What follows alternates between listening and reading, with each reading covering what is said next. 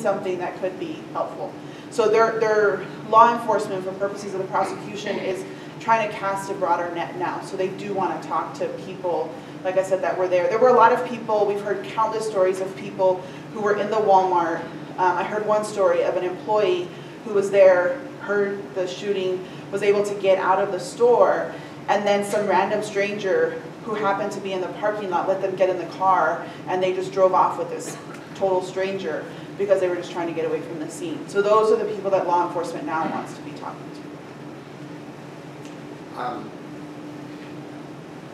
don't know if this is true or not, but I've heard this said. Suppose there's an entity like a hospital whose bills are not being paid by someone who lives in Juarez.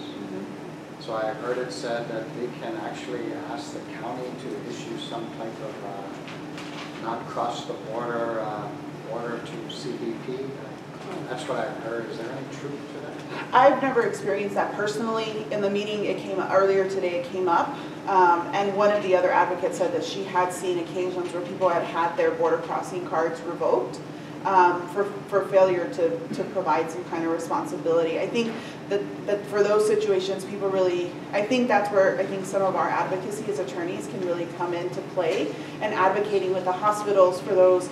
I know at least 2 of the hospital bills are now at 1.5 and 1.8 million. The likelihood that anybody from Mexico would ever be able to pay back a debt like that is slim to none, right? And even some of these funds, I don't know that the Community Foundation Fund is intended to pay that hospital bill.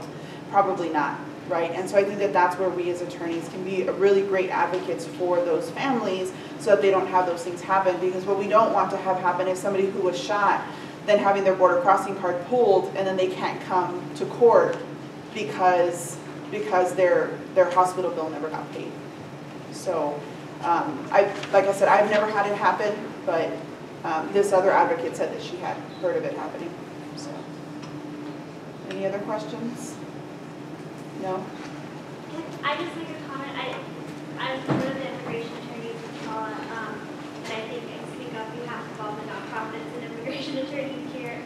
If you have clients or anyone who come to you who are scared to maybe go and talk to law enforcement, we are all ready and willing and excited to accompany them just so they can feel safe and so we can make sure that they are protected and reporting what needs to be reported, just so we can all come together and get this taken care of. Thank you. Sure.